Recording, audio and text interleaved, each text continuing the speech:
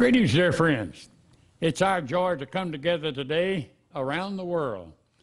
And I hope that you are ready and that things are operating for you perfectly, because I realize that many of you living in other countries have a difficulty getting hooked up to this kind of a program. But we're going to stick with it until the Lord gets it straightened out for us.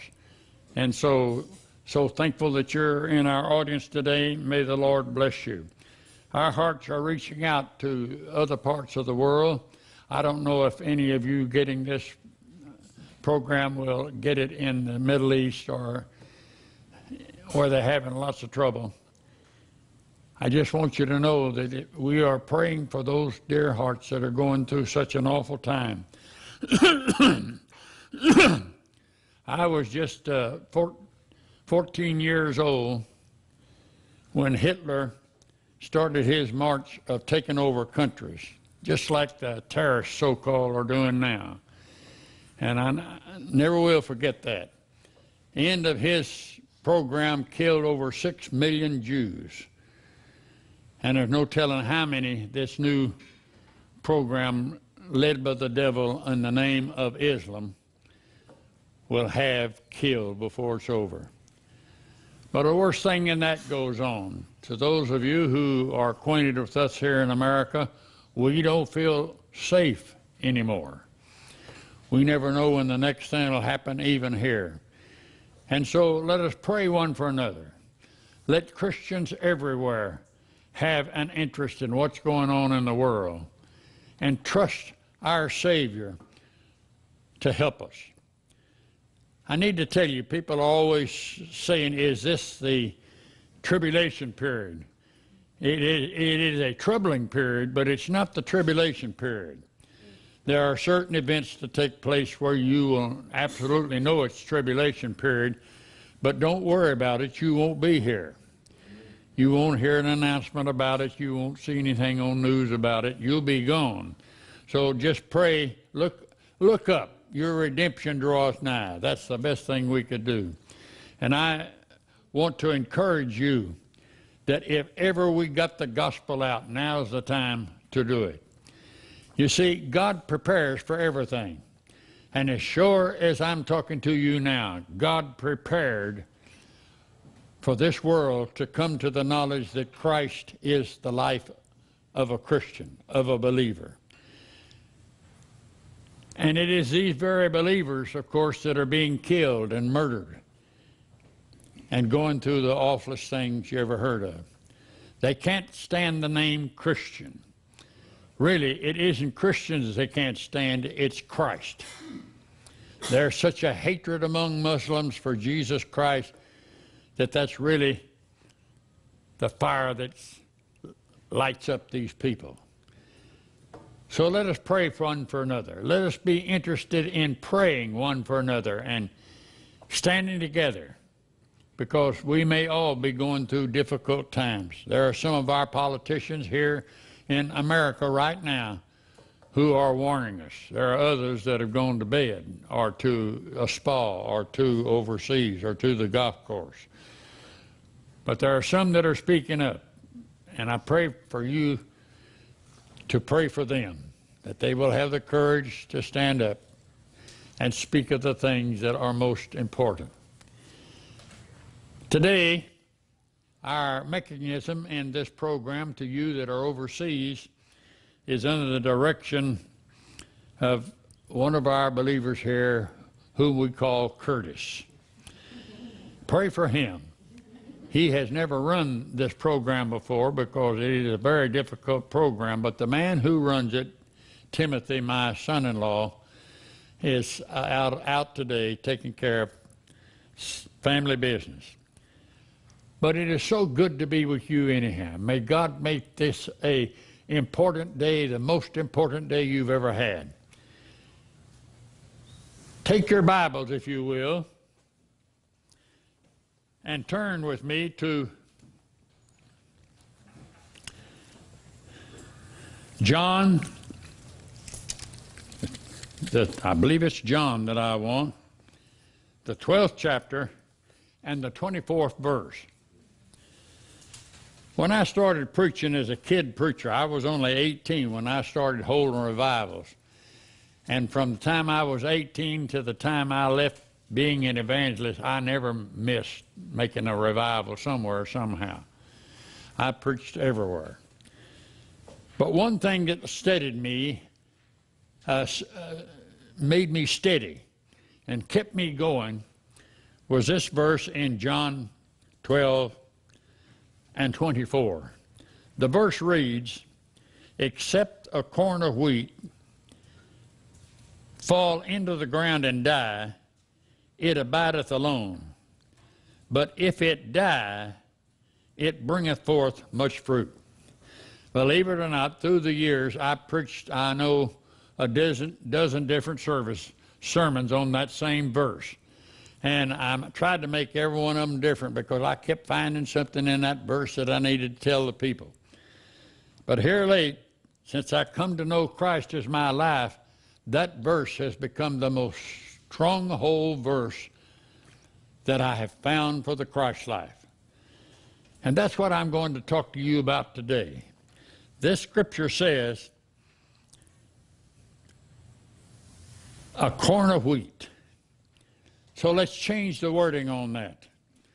Change the words to Jesus Christ. Except Jesus Christ falls into the ground or into his death, except Jesus Christ falls into his death and dies, completely dies, as it is stated in the scriptures he must. Until he dies, falls on the ground and completely dies, he has been alone. I preached on that phase of this verse many times because I always thought he was getting converts. I always thought he was turning the world upside down with signs, wonders, and miracles. But he couldn't. He couldn't.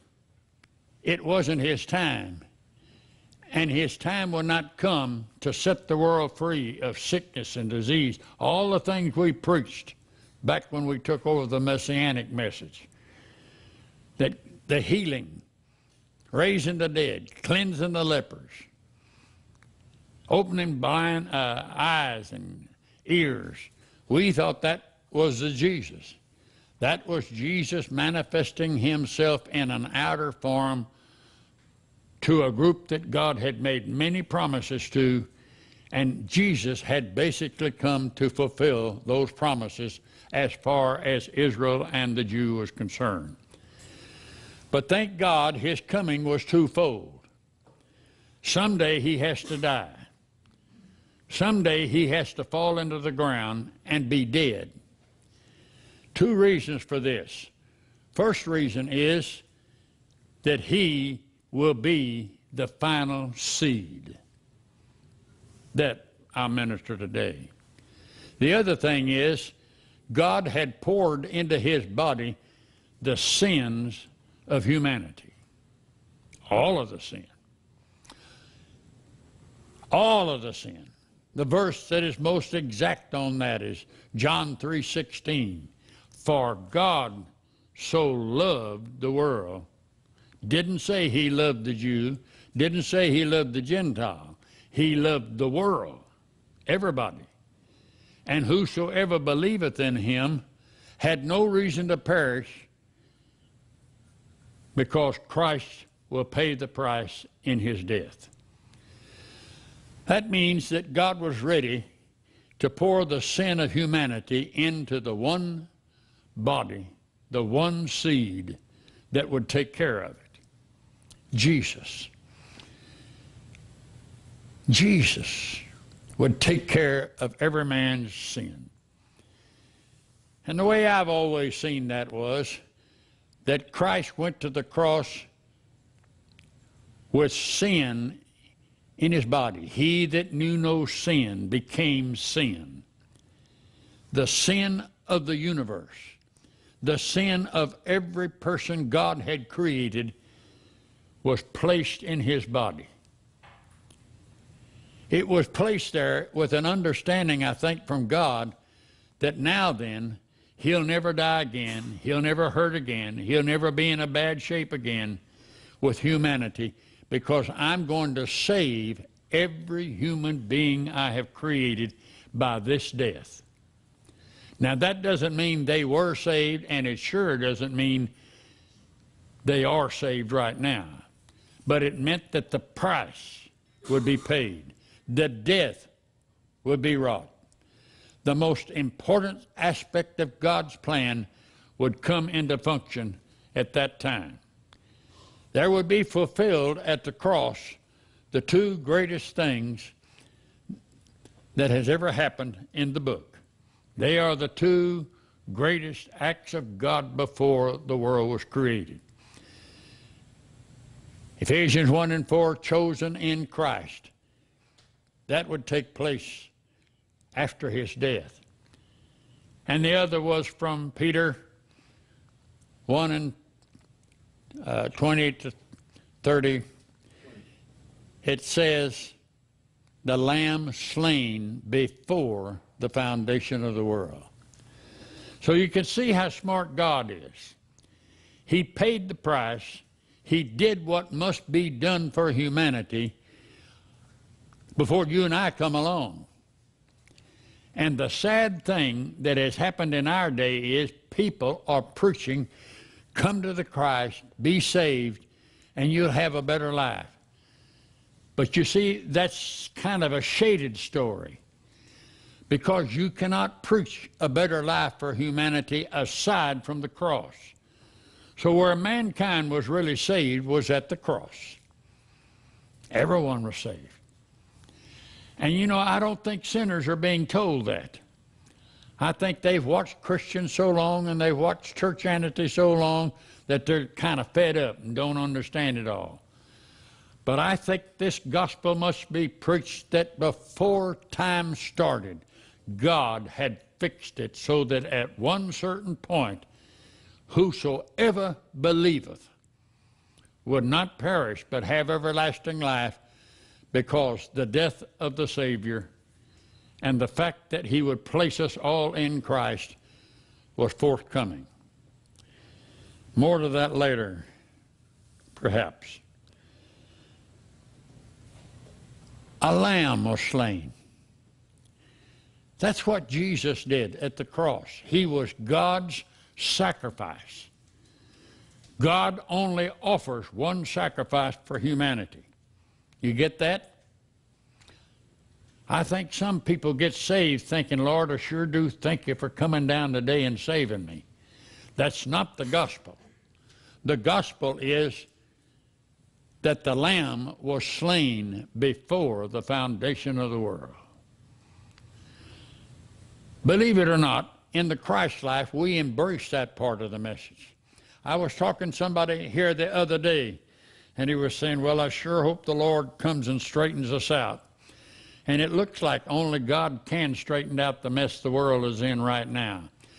But I looked up at him and I said, I'm sure glad God got one thing straightened out, that anybody that wants to be saved already has the price paid for their salvation.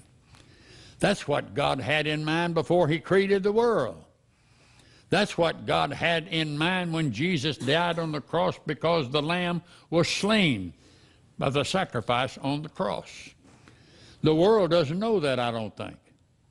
I think the world is still running around like chickens with a head cut off. Maybe you don't know a chicken like that, but you can take the head off of a chicken and he'll still run around.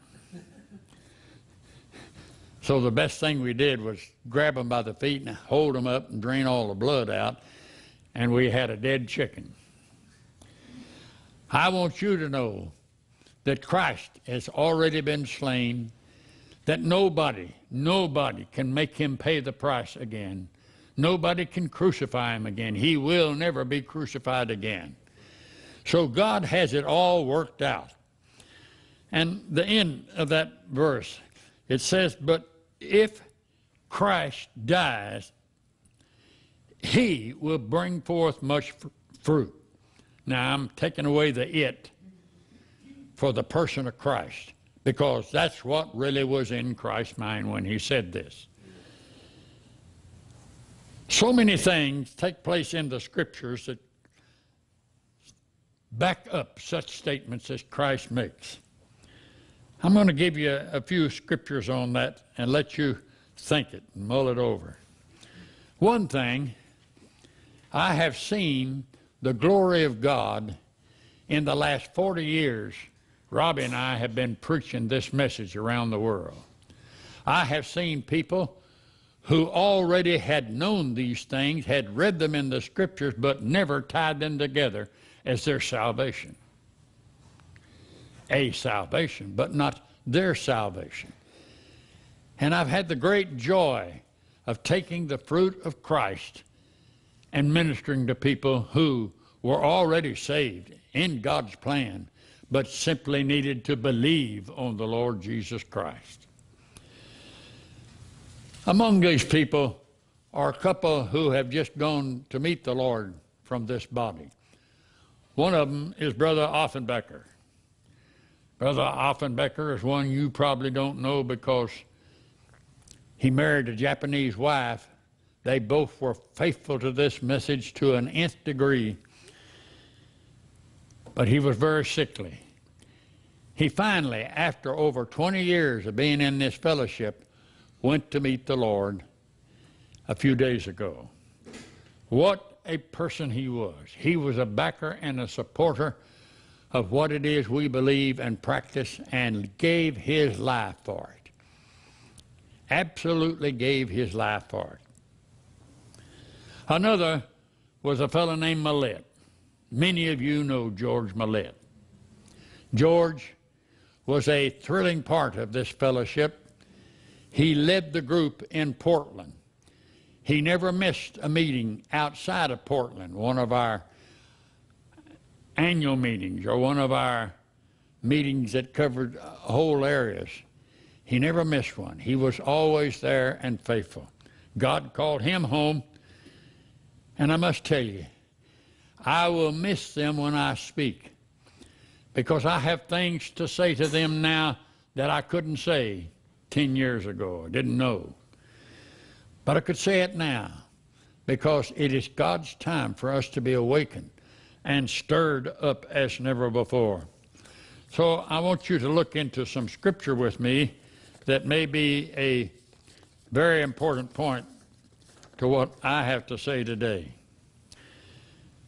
Take your Bible, if you will.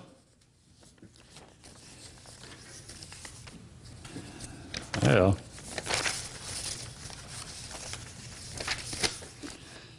take your Bible, if you will,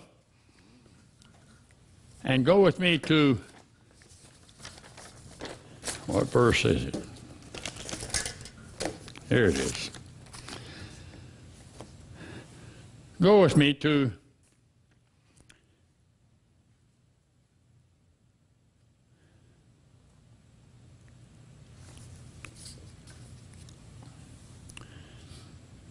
just a minute, and I'll be with it.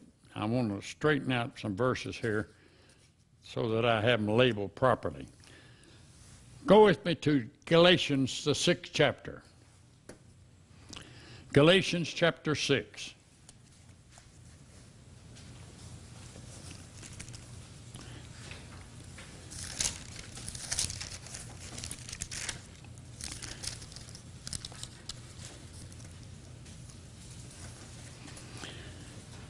Look with me to, well, I'm going to change my mind again. I want you to go to Galatians 3.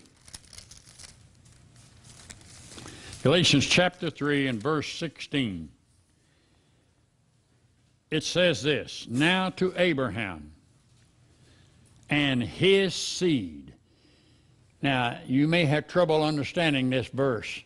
So if you circle the word his seed, you'd be much better off. Now to Abraham and his seed were the promises made. He saith not, and to seeds.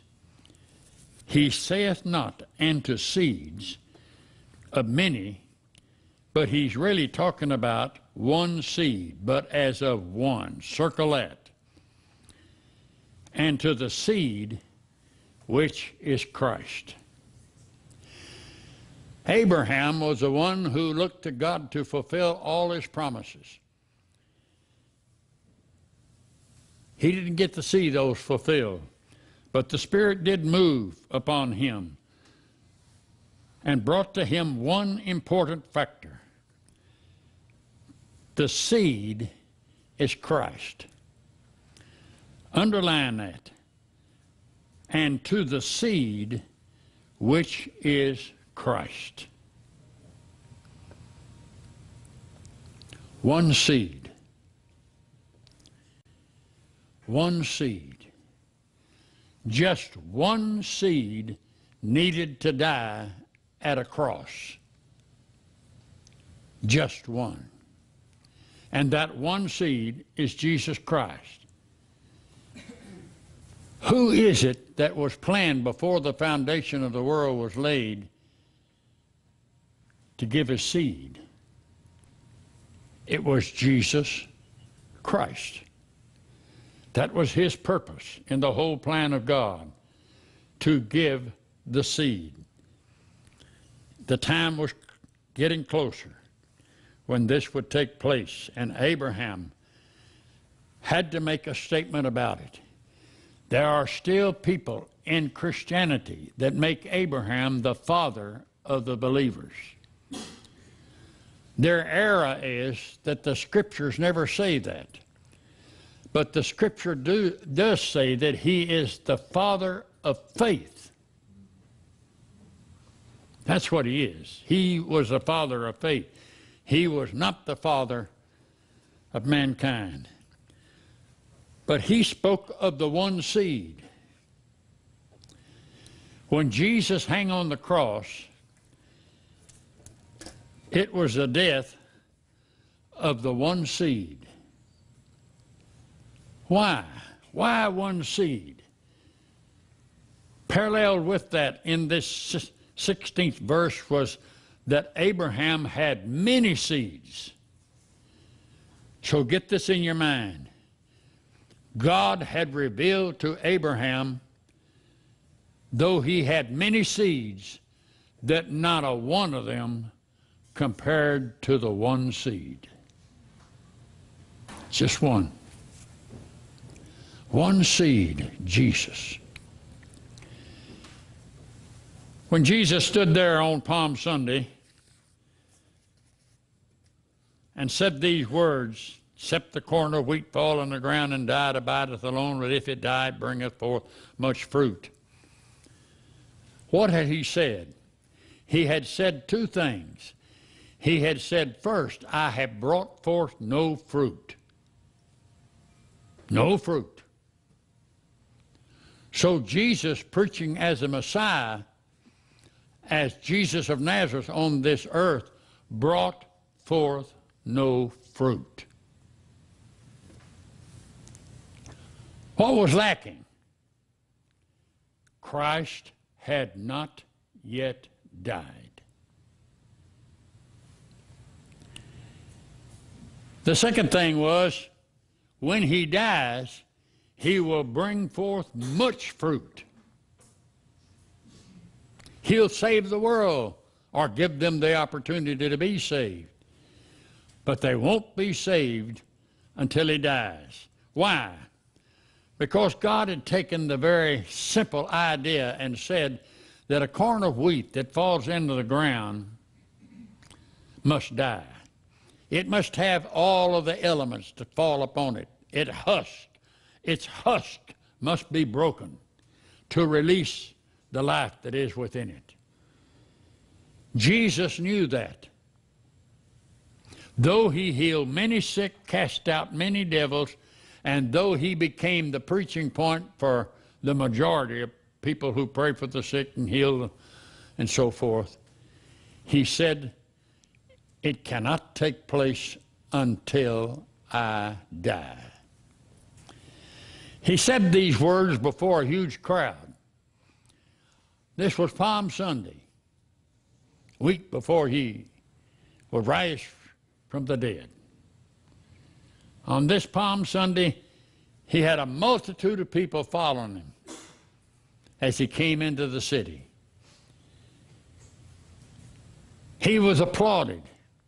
He was praised because they had all learned that he had raised Lazarus from the dead, and they were ready to follow him. The Messianic people who were set aside by God to rule and reign on this earth were ready to take up their challenge by the raising of Lazarus from the dead. But that cannot be the essence of the message.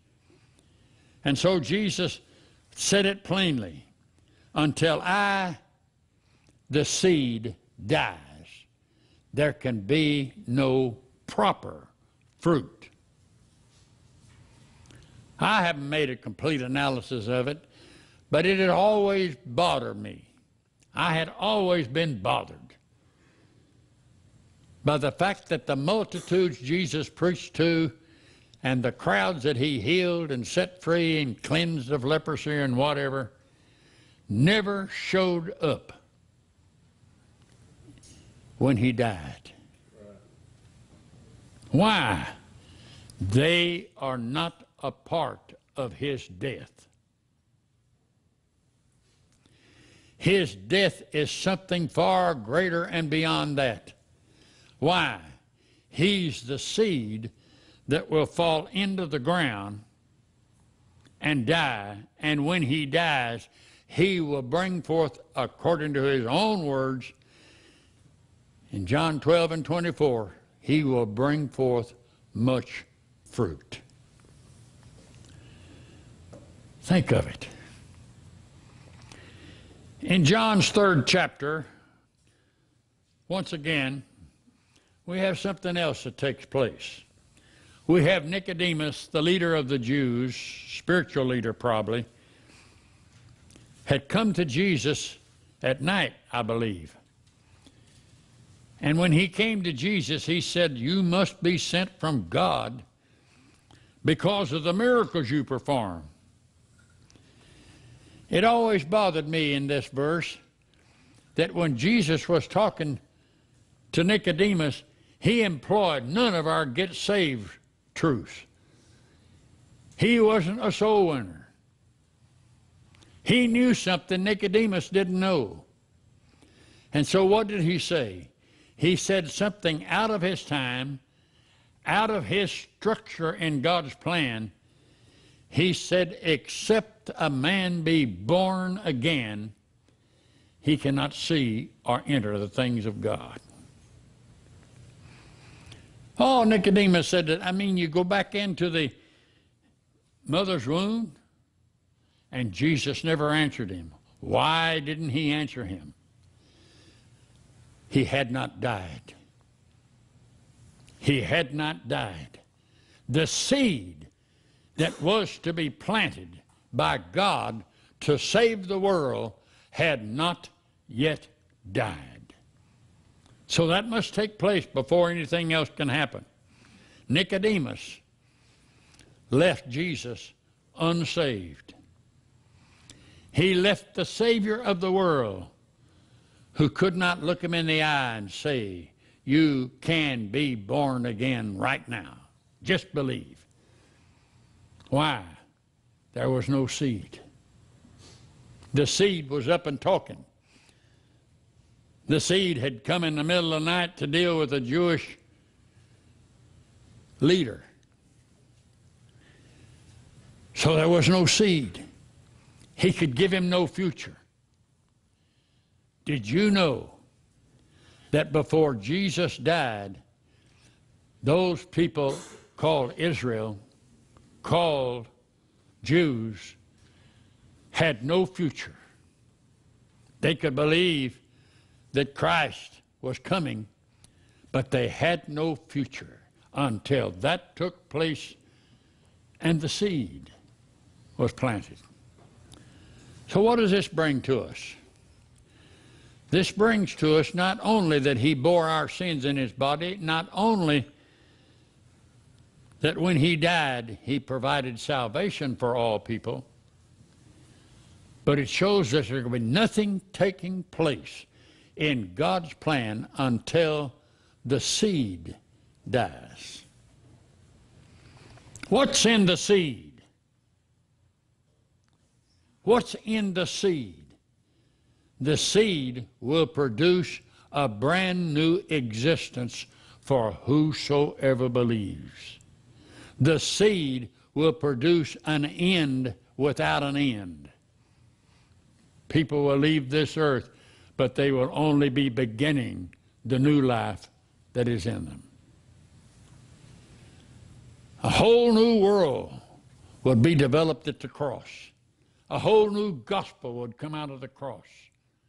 A whole new leader, not Jesus of Nazareth, which the Jews still count on. Israel still counts on Jesus of Nazareth, coming back and setting them free. And that is one reason why, when I see all the persecutions the Jews are going through, that's simply a persecution the Jews go through because they denied Jesus, his rightful place in the kingdom. He is to raise up the kingdom. He will be the king in the kingdom. Believers of Jesus Christ, you and I, never should speak of him being a king, because that belongs to the Jew. He will be their king one day, but long after we're gone, in the millennium. But what is happening? On the cross, the seed is being provided for. Peter comes along, who is a Jew, but has accepted at least parts of the ministry of Jesus Christ, and he must have been led by the Spirit in saying these words, because his word in 1 Peter 1:23 was, being born again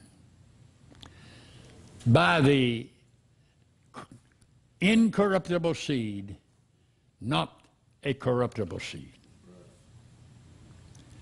What has he done? Peter has preached something that has never been preached before. So I give him credit there, the Holy Spirit working with him. But sadly about Peter, we can take very little of what he says, because he denied Christ his place in his life and continued with the law of gospel, circumcision. But he was brought up by God to speak to Nicodemus. Now, does it make sense to you that the one person who led the people, to whom God had made innumerable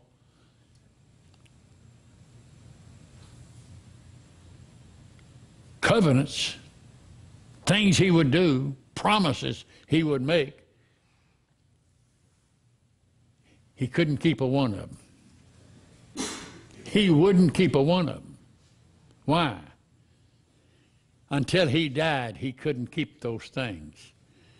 But in his death, with the Jews and the Israelites, he can keep his promise. He will come back and sit on the throne they wanted him to sit on then. But God didn't have a family. God didn't have a family. You don't just join a church and come into the family of God. The only way you get into God's family is by the seed. Mark it now. Be very careful with it. It is only the God seed in you that makes you a part of the family of God. Go to 1 John 3:9.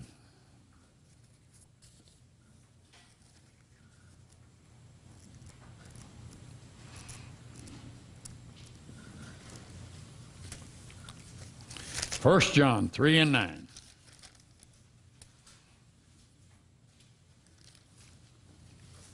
It says, whosoever is born of God. Circle the word born. That's strategic. Whosoever is born by God, of God, does not commit sin. What's this verse talking all about when every one of us that read it know that we have committed sin since we've been saved? Did things wrong, had to repent, had to make right what we knew to be right. Does not commit sin. Why is it that the Christian exists that does not commit sin? For the seed remaineth in him, and he cannot sin because he is born of God. He is born of God. What an idea. So now we must be open to something that Jesus was open to when he made all his words on Palm Sunday. When he said that until I die, I cannot bring forth any fruit. He was saying that my seed will not be given to anybody until it comes out of death. The seed of God that was in Christ Jesus, that was to be given to every born-again believer, could not be given until the giver was dead. He must die before he could ever put his seed in us. You see, we have not been taught as Christians that God put a seed in us. What we've been taught really is churchianity. What the church does, what the church believes. But we haven't been taught what is in the family of God. What it takes to be in the family.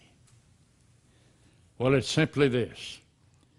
On the cross, Jesus bore in his body all the sin of the world. In his body. When he came off the cross, the world had been set free. Satan had been overcome. Sin of the world was overcome. Evil was overcome. But only now it's put in safe deposit. It's there. As a finished work, it's there. But the sinner must believe on the Lord Jesus Christ to be saved. So what is salvation? Salvation is coming a part of the family of God. The family of God. What is he doing with you and I? He's raising up a family. But we cannot be a family member by joining the church, by taking up the doctrines of the church, by even being good, doing good things. We cannot. Why? Because the seed he didn't have on Palm Sunday, he did have on Easter Sunday morning. He had finally the seed that must pass into every believing human. So when you got saved, a seed was put in you.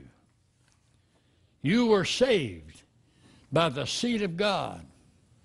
You were brought into God's plan as a pure member of God's household. So when John wrote that whoever has the seed in him cannot sin, he was right. Because the Christ in me is not a sinner. He doesn't sin. He lives in a body that sins sometimes. He lives in a soul that sins sometimes, and that soul may be making grave sins right up to the resurrection morning. But he who is the life of the believer cannot commit sin. Now, did you ever wonder why a Baptist was so steadfast to say, once saved, always saved? They had part of the Scripture working for them. Because when God's seed goes into a believer, that cannot be denied, it cannot be stopped, it cannot be killed, it will not go away. It is everlasting life. Whosoever believeth in him, John 3:16, shall have everlasting life. How? By the seed. You thought you were doing a noble thing when you got saved, and so you could be like all the rest of them in the church house. But that's not really what happened. What happened to you was that you became a member of God's household, his royal seed in you that would never be removed and would work on you in a great percentage of your life if you didn't give it its place. When you don't give the seed of God the place he wants in you, he deals with you in strange and unbelievable ways. Take my word for it. Will people make heaven who are not right? I believe so. When they get rid of this body, you won't have any temptation anymore. But the seed will never be taken away from you. That's what gets you through the pearly gates. That's what makes you a member of God's family. The seed. Have you ever thought about having the seed in you? Have you just wrestled with life, eternity, and all the problems human being has in this world and said, oh God, when will you help me? When will you do something? If you were genuinely saved at some point, God put his seed in you. What is that seed? Paul comes along and says it's Christ in you, the hope of glory. That's the seed. That's what the Baptists didn't preach, that part. I had Baptist preachers look at me and say, I could never preach that. I'd lose my congregation. I can preach they're going to live forever. They like that. But to tell them that there's a seed there, and that seed is explosive, it's Christ. It caused them to do things and be a part of things they never dreamt of. Why? The seed is God's heart, God's part, Christ's life. And it will always be drawing you to greater things. It has always bothered me at this point that some people who heard this word obviously never did get the connection because they left it.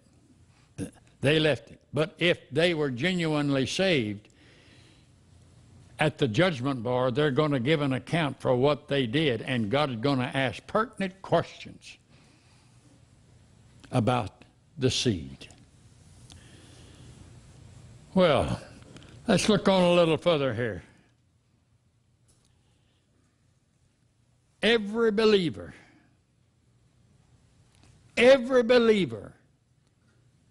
who has accepted Jesus Christ is resident in God's seed, which is Christ. You're resident in that. That's why he didn't save Israel.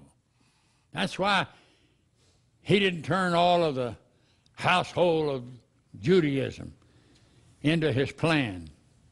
In fact, the Jews, to be in his plan, will have to go all the way up near to the millennium before they have anything breaking for them.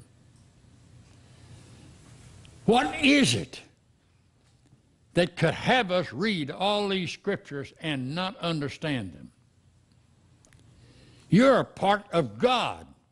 He put his seed in you. You're not God's, but you have the seed, Christ, living in you. That's what God was waiting on the cross for, because the cross gave him the right to break his rule in everything he had said for 4,000 years. No more law. That died with Christ. All of the things that men thought they could do within themselves to be saved was ended. It stopped there. It stopped when the seed died. People are always saying to me, well, when did all this business of Christ in you start? The minute the seed was dead. It had to die. And the minute the seed was dead, God had the justification to open up a whole new world through Jesus Christ.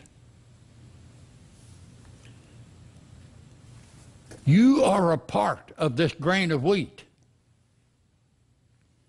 You are an intricate part of this Christ, because you couldn't be saved if he were not God's seed and if God had not placed the same family seed in you.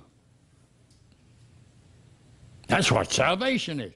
That's why salvation is a person. Salvation is not a thing. It's a person. We are saved by his life. It is his death that took away our sin. But when you come to the moment of accepting Jesus as your Savior, that's life. That's eternal life you're dealing with. I want you to look at some more important things here. Jesus, the original seed of God,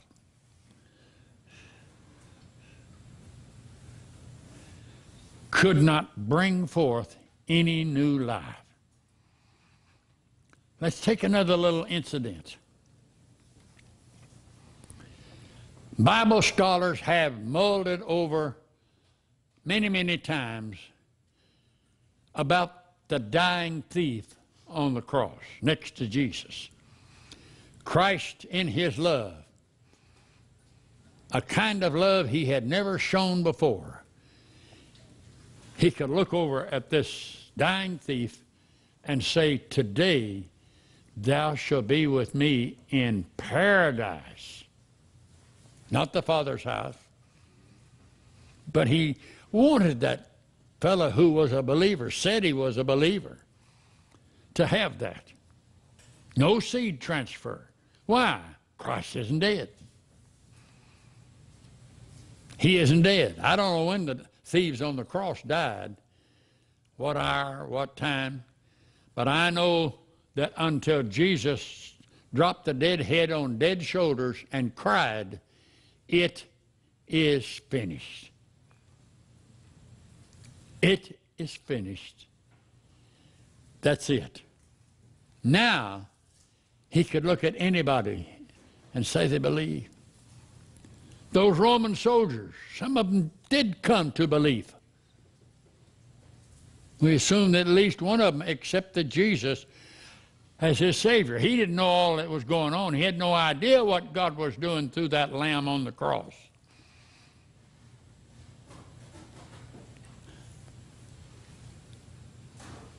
But they could have been saved a second after he died. Did death save him? No. Because life was due to come on resurrection morning, Easter Sunday morning, in our understanding. It is a wonderful intention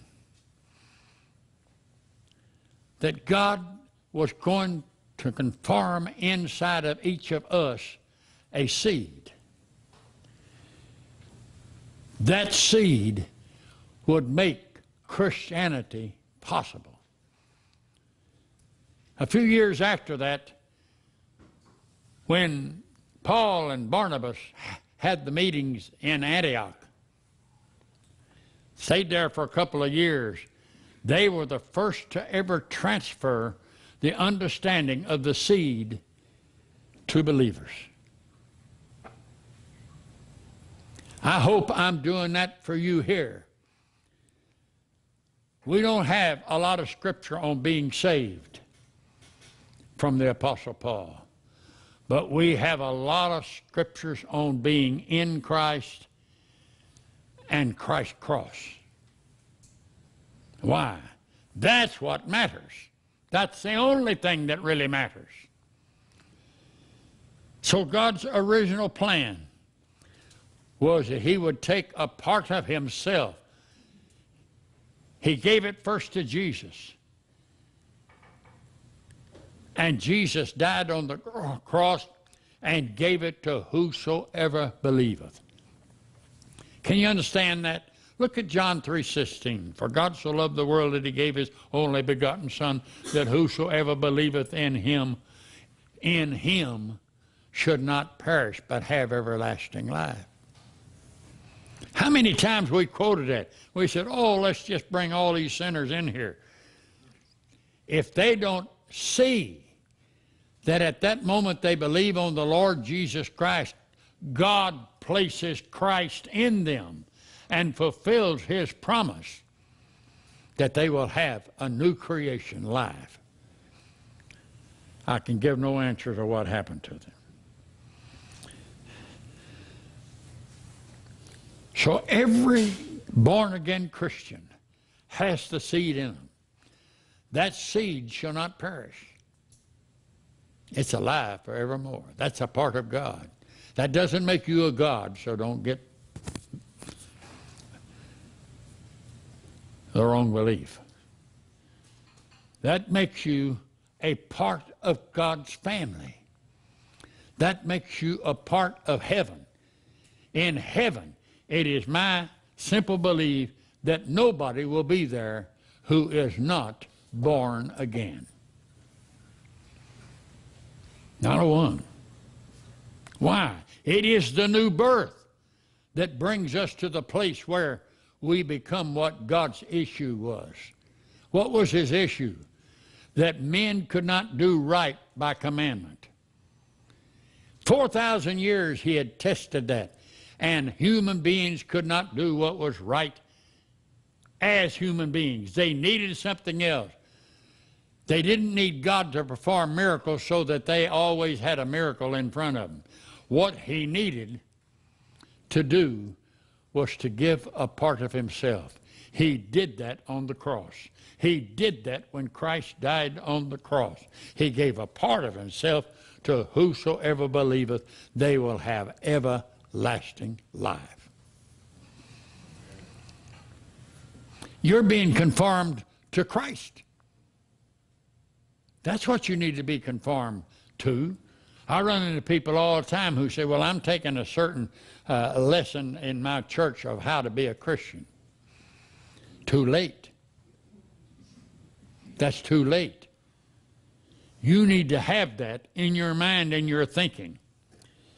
Because when that seed is planted, you're never going to be free of the outreach of Christ to you.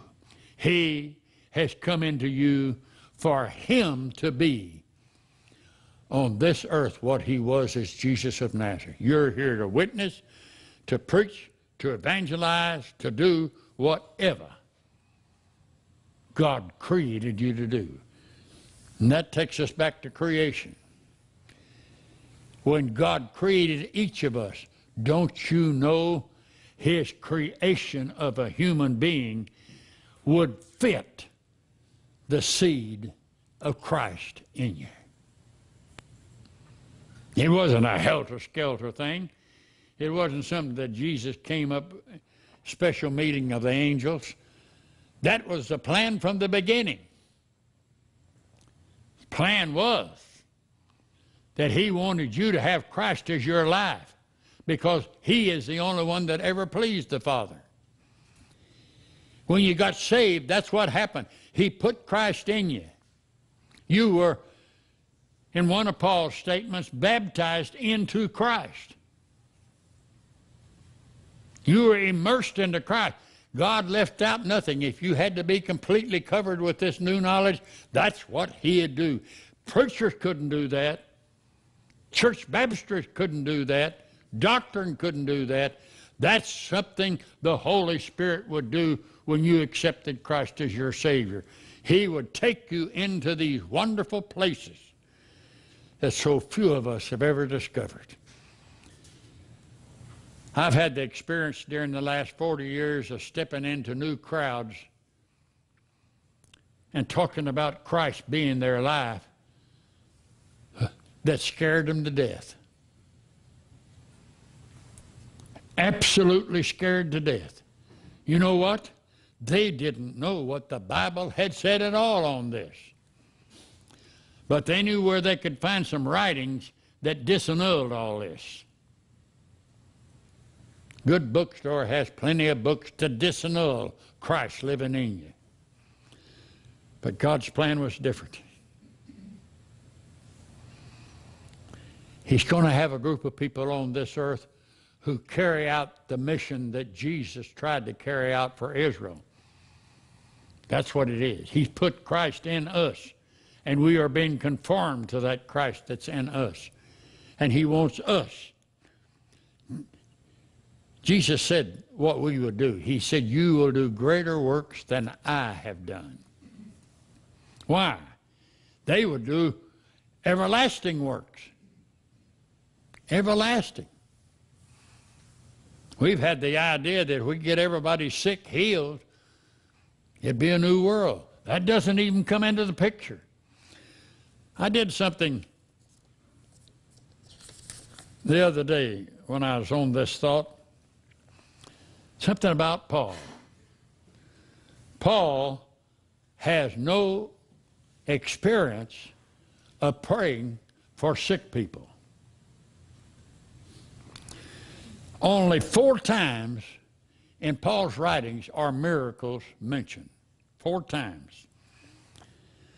Signs and wonders are mentioned. Signs 5 times and wonders 4 times. The word healed is mentioned 1 time. Healer is mentioned 3 times, and that's all I could find that had to do with God setting man free outwardly. Why didn't Paul preach all that? Why didn't he pray for the sick like Peter and John and others had back before Christ died on the cross? Why didn't he do this? You must listen to me closely now. Why is it God's not healing everybody? I read something the other day written by Oral Roberts that I had in my notes. And you know what he said? He said if 7 people get healed in one of my meetings, that's great. I never thought he'd say a thing like that. Out of 15,000 people, you got 7? But that's a fact. That's a fact. Very few people were healed in those ministries like I had. I had a tent. And I prayed for the sick. I didn't know any difference. I had never heard these things I've talked about here today. Didn't know they were in existence. And didn't find anybody else that knew it. Let me tell you, here's the secret. Here is the glorious secret of God putting His seed in us. With Christ in you, with the knowledge that Christ is in you, how in this world could you ever be separated from Jesus Christ? First thing I tell people when I go in a sick room or a hospital room, I tell them, well, we're going to be all right because the healer's already here. Oh, praise the Lord, they say. They think I brought him in. They say, praise the Lord, because they were saved people but didn't know where Jesus was. He lived in them. I was happy to pray for them. I stand with them. I'd help everybody that's in trouble if I can. I can't correct them with all of these things in the Scriptures, but I can manifest them as best I can. I've kept the seed of God in me.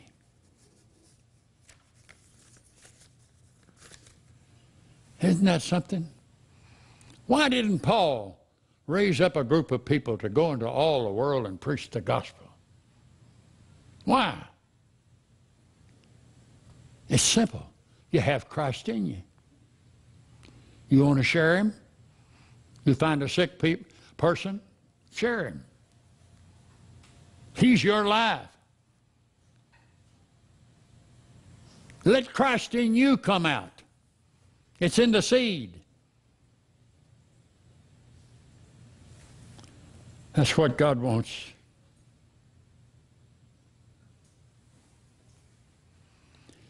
He's put the seed in you. There is no other salvation for you. There is no other way you could possibly be saved because the seed is in you.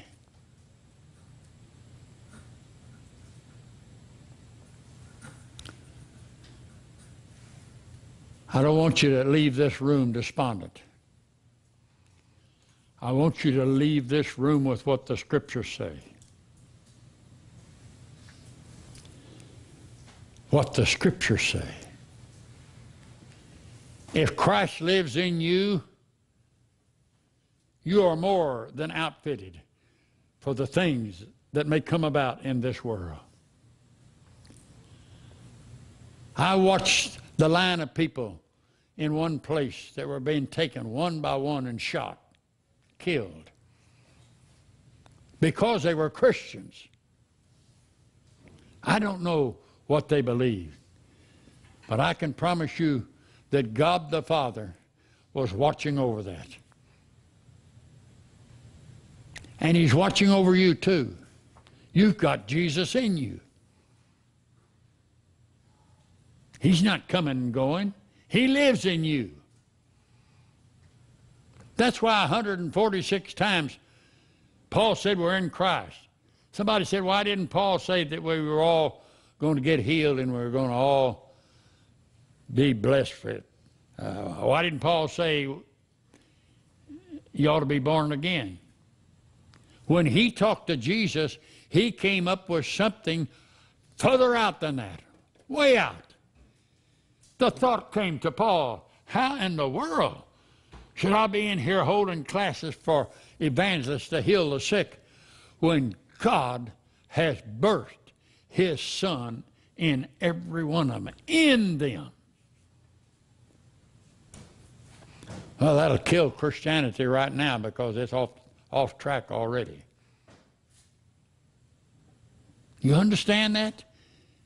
Do you understand that these preachers that are raising all this money to carry on their ministry, that they have Christ in them?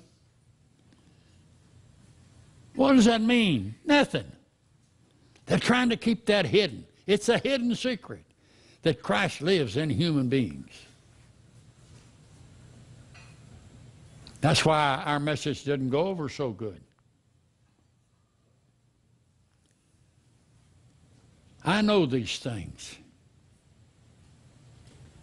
What am I expected to do with this knowledge? Do what many others who have come to this knowledge did? They quit. They just quit. Robbie and I can't quit. As long as we have health, we've got to carry this message. May not be more than 30 or 40 people joined in this room here, but we have hundreds that come to other meetings. We've got to carry this message. We can't stop.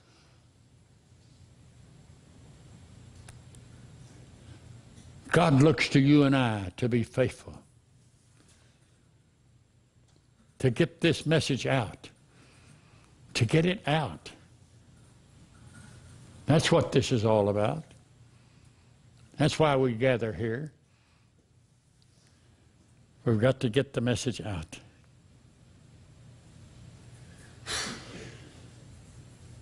I've spoken from the heart of our Lord today because I've taken scriptures from the different people who come to know who He was.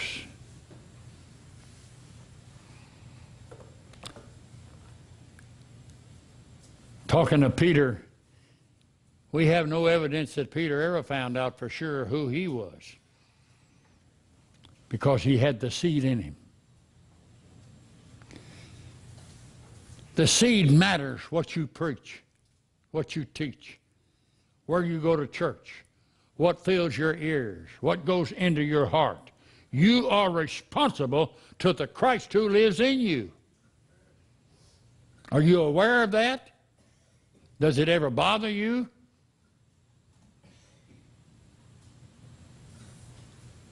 Can you sit with a group of people criticizing Christ and Christianity without saying a word? Stupid people need to have a word said to them, because you and I will answer for what we know that we didn't put out. Well, I got notes that go on this subject. And by the way, I have a set of DVDs, or the DVDs, on the seed. CDs. I would urge every one of you here in Dallas to get hold of some of those teachings. I've only scratched the surface. I long for you to join with me in bringing the one message that Jesus had to die for to this world. I'm finished. That's it.